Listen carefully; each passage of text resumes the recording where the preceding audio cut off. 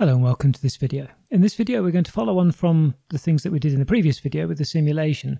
We're just trying to organise the results in a bit of a better way. So I've made a new file here called ma_result.py.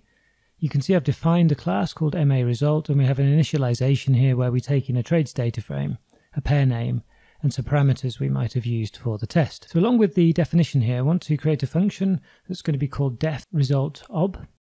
And what this function is going to do, it's going to return an object that we'll define as D, and this is going to have some properties inside that we need to be able to analyse the results of our trades. So we'll have the pair, we'll have the num trades, the total gain, the mean gain, the minimum gain, and the maximum gain. So we have our objects here with the keys and values. We'd like also to add in the keys and values that we have inside our params. So let's do that. So we'll say for key and value in self.params.items, and then we'll set that D for the given key is equal to a value. And finally, we'll return D. So that's all we need to do for the result class, and we can now head back into ma_sim.py. The first thing I'm going to do in run is change this to the pound and the yen again from the Swiss franc. And now right at the top of the file we want to import our MA result. And now down inside the evaluate pair, rather than returning just the sum of the gain from df trades, we actually want to return a result. So we'll type return ma_result.maResult, open brackets, and df trades is equal to df trades, pair name is equal to i_pair.name, and the parameters are ma short is ma short and ma long. Okay then, so from this function we'll be returning a new ma result.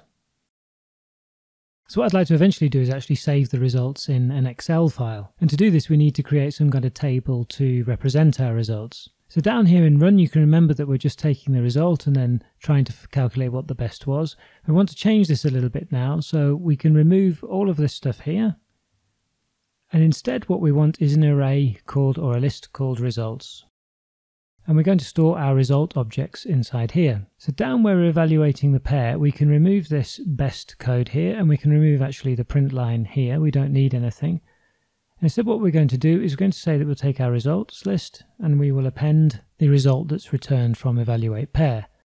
So when our test is finished, our results list will be full of these MA result objects. And now what I want to do is turn those into a data frame. So to do that we'll write a new function. So just above run we're going to make def process results, and that takes in results. So we know that our argument here is a list of the result class. And what we need to make a data frame is we need to have these results in object format, so as a dictionary like this, that we can then convert into a data frame. The first thing we'll do is use list comprehension to make ourselves a list of results that are in this dictionary or object format. So we'll say that results list is equal to, open square brackets, and r.result_ob for r in results. And that gets us our list of results, and it's a list of the objects that are returned here, so this D. Next thing to do is to convert those into a data frame. So we'll say final data frame is equal to pd.dataframe.fromDict, and in the brackets results list. And now just to check this has worked, we'll print finaldf.info and finaldataframe.head. And last but not least, all we need to do down inside the end of the run function here is process our results. Now, if I've made any typing errors, you're probably shouting at the screen already. I don't know. I'm going to run this in the console. If it doesn't work, I'll come back and we'll be fixing my errors. If it does work, then I'll see you with the results of this in the console. Okay, so here we are in the console. It looks like it did work because I've run it once already just to have a quick check. So if I run Python, actually I'm going to zoom out a tiny bit here first. If I run Python masim.py, we now get the sim running as expected, and you can see now that what we get is a data frame that tells us that we've got 17 rows. So we tried out 17 combinations, and we can see the column names we've got there.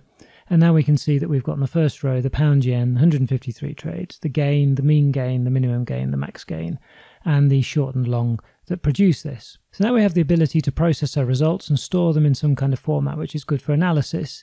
In the next video we'll be back in a notebook and we'll have a look at some of the things that we might want to do. So thanks very much for watching, and see you in the next video.